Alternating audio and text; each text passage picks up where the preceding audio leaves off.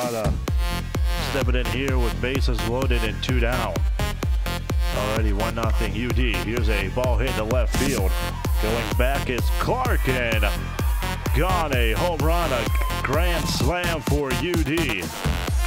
That'll clear the bases and a grand slam home run for Estrada.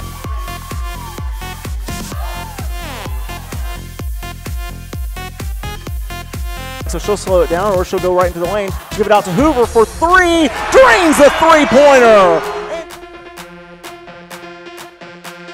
Get set to send this corner kick in, and we just got 30 seconds into the game. Header on, and that's in the back of the net. Skipped off of Liberton. Campbell got a piece of it. And how about that for the top-seeded Flyers? They score. In 41 seconds, Dayton has taken a 1-0 lead. Top of your screen. He's going to play it by the defender. Check out this shot. Off the bounce. Wow! Back of the net. Andres Acevedo. The fans, unbelievable. A great game. Fans rush the field. Malott, back over to Edwards. Edwards steps into a long 3-pointer and drains it.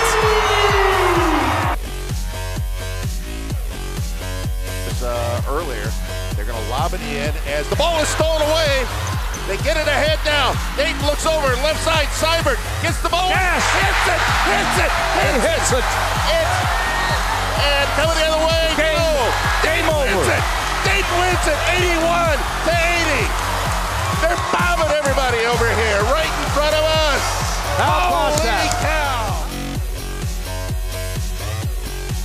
Didn't give him any time. You set the line quickly and got Bardo in. Yeah, I thought that was a great call by Chris Stokes, our offensive coordinator.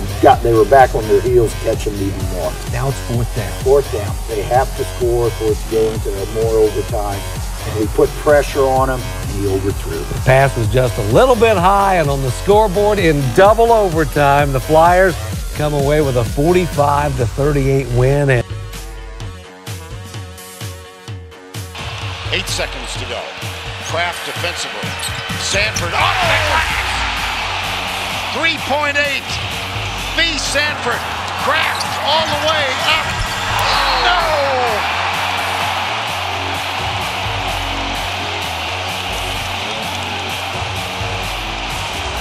Another look, Bill. Unbelievable. The kiss to be remembered in Dayton. Wow. Talk about kids